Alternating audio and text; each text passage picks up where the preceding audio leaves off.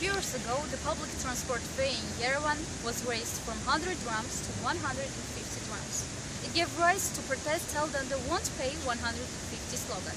As a result, the decision was cancelled. My friends and I used our freedom of expression to struggle against rising the public transport fare. So, I am Khachatryan, a member of Sarund Panarmini Youth Center, also a journalist in Youth for Youth Radio. As a journalist, I use my freedom of expression and objectively inform people what's going on.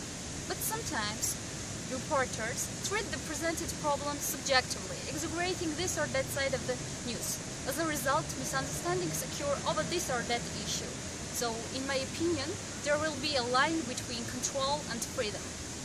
We all born free and equal, and our freedom is limited by the freedom of others who have the same right. If we use this power correctly, we'll have many solutions of many problems which we face today.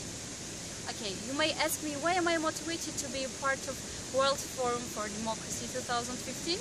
And my answer is, it will give me a unique opportunity to broaden my views about protection of freedom in democracies, and share my experience and share young people's experiences with my friends, my co-workers, my family members. Well, at the end, I would like to ask you, do I have a motto? Okay, I'm sure that you'll tell me that later.